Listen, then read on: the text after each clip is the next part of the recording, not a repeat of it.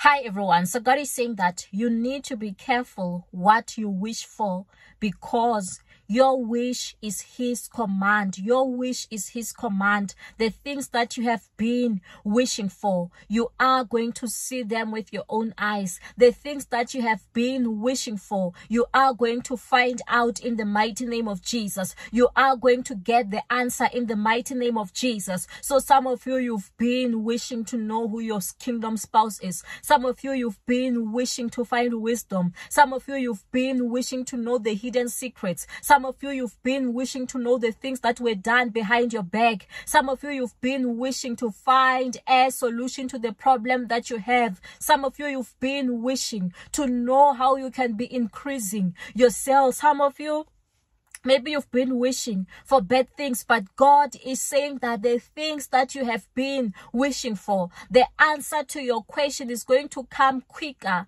than you realize, quicker than you expect. So I remember with me, yesterday I was just mentioning it to myself and also mentioning it to my husband that I know the right crowd as well for my YouTube course would be people who are already blogging, people who are bloggers, because they want to expand as well. But I just did not know how I can be able to get them or how I can be able to attract them to my side. But I knew that obviously they will be interested in what I do have to offer. But then now, today when I was on the Facebook group, I just saw like part of the blogging group I'm on, they say it's our Facebook Friday, Facebook post Friday, advertise your Facebook group or your Facebook page. I was like, oh wow, it's like the answer came sooner than I've expected, because this is a blogging group. This is where you find the bloggers. So God is also saying in your life, the same is going to happen. The things that you are still desiring in your life, God is saying that he is going to be making a way. He is going to be making a way. When you are desiring something, when you are speaking it out, it's like you are commanding God. You are asking God the question that God has to respond back. So God is also saying that there's some of you, you've been so quiet. You haven't said anything. You haven't wished for good in your life. It's time you began wishing, because the moment you begin wishing, it's going to happen. The moment you ask yourself the question, how can I make money? How can I make my business successful?